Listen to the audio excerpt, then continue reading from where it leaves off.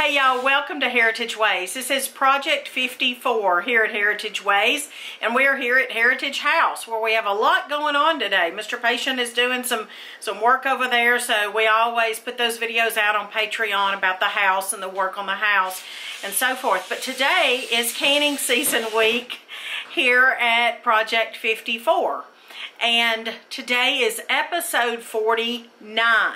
I want to share a recipe that is from the cookbook written by a dear friend of mine. And I want to tell you about her cookbook and where you can get that. But the recipe comes straight out of that. And that is going to be pickled green tomatoes from my friend Jennifer Williams, who is over at Rekindled Roots down in Alabama. Now, before we get started any further, I want to explain this is from my friend Jennifer Williams, a real life friend. We met through Heritage Ways social media, but we've met in person 2 or 3 times, had picnics with each other's families, and it's really a joy to call Jennifer my sweet good friend. Her brand is Rekindled Roots, and this is Homestead Cooking with Rekindled Roots, classic recipes from our home to yours. I can tell you this is a labor of love for my friend Jennifer. I know that because my own cookbook is a labor of love for me, and I know she worked on this for quite a while before she put it out as an ebook. So you can purchase it as an ebook and print it off, which is what I've done, and I put it in this binder. And I will put a link down in the description box where you can go and purchase Jennifer's very economical cookbook, and it's very worth it because this is, I mean, there's at least 2 or 3 recipes on each page, and it's just, she has a big family, so she cooks quite often. As you can imagine, she is just her talents just amaze me at what she can do. But yeah, we've got 155 pages, so I urge you to go over and check out Jennifer's cookbook. All right, today we're doing from page 150, and I want to thank Jennifer for giving me permission to share this recipe with you out of her cookbook. So on page 150, the pickled green tomatoes.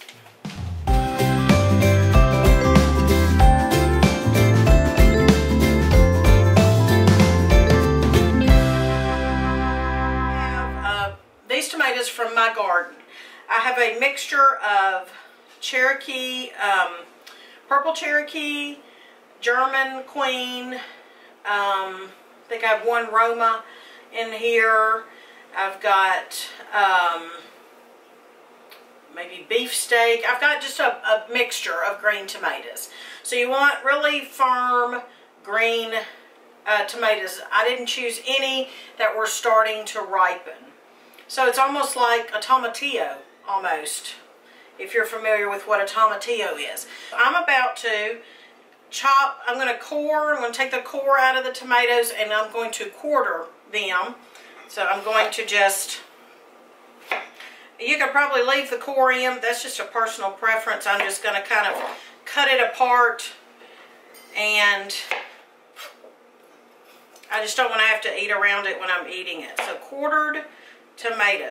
Okay, Jennifer's dill pickle brine recipe, and she uses this dill pickle brine in a lot of her pickling recipes, which again, Jennifer is about authenticity and thoroughness and simplicity and just basic goodness, and I appreciate that about her and her family and her recipes.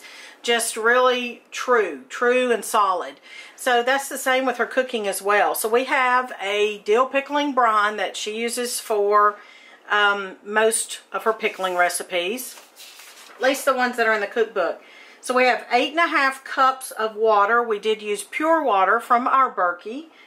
2 1/4 cups of white vinegar, and 1/2 cup of pickling salt.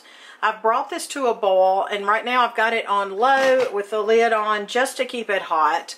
And I also have my canner, my pressure canner, but y'all know by now I use this for water bathing as well. And I've got the water in it on low, and I'm using the same water that I've used the past 2 or 3 canning videos. Jennifer's recipe is a quart for quart jars, and I want to do it in pint jars. So what I'm going to do is write her recipe down below in the description.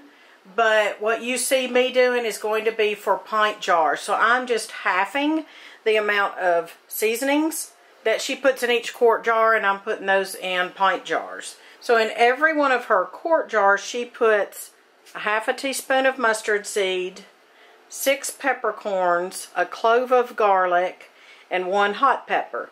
Now today I only had 3 cayenne peppers in my garden, so I actually cut these into little pieces to make them go further. Okay, I've got my jars in the oven staying warm. I pull out 2 at a time. And I'm going to put the peppercorns,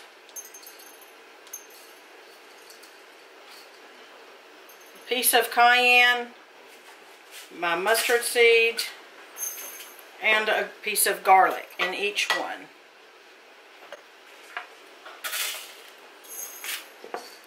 Now obviously this is something that needs to, even after it's canned, they need to stay in the jars for a while before you eat them, because the spices need to impart the flavor in the tomatoes. Now this is not a sweet green tomato pickle. I'll be making that in another video, Lord willing. And I'm using wide mouth, and I'm just packing them in there. This is raw pack or cold pack, if you want to call it that. But my jars are hot and my brine is hot.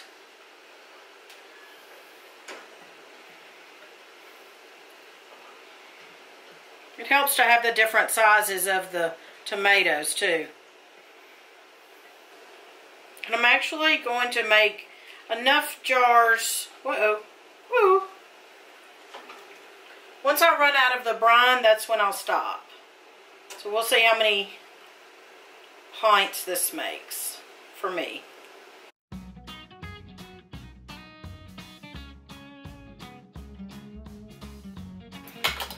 Putting these in the hot water bath, and the water is already very hot, same temperature as my brine.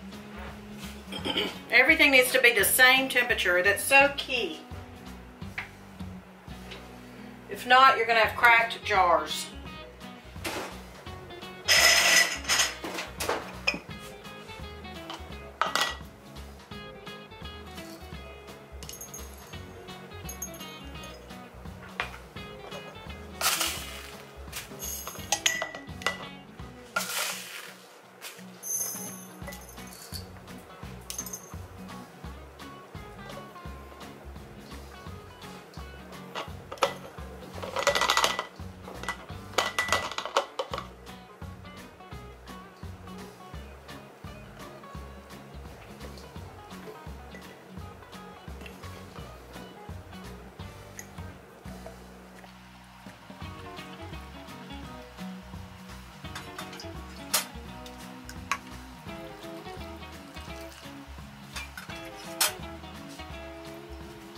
Okay, I actually have 2, 4, 6, 8 pints in here, and I probably have enough brine for at least 2 more pints is what I'm going to say.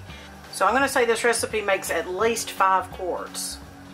If you're using just one batch of brine, obviously you can multiply the brine recipe. Jennifer's recipe says to have water just up to the neck of the jars. So that's where we are at this point.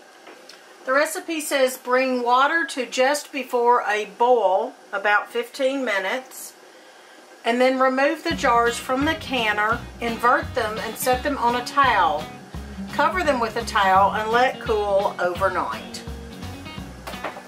I want to let you know too that Jennifer's cookbook has a lot of canning recipes, has a lot of just all kinds of recipes, every meal, every occasion.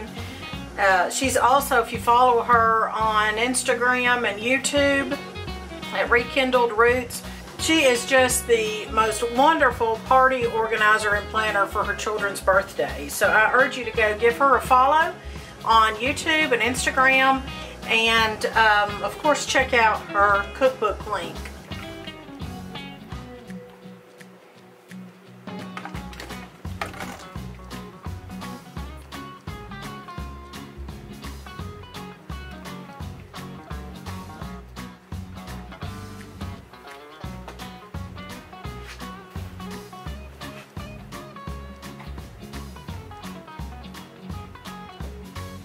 So it made 2, 4, 6, 8 pints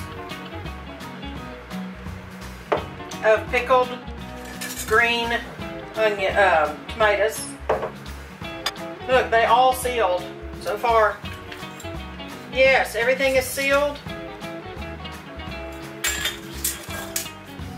And it looks so pretty. Look at that. Thanks for watching, and I'll see you next time.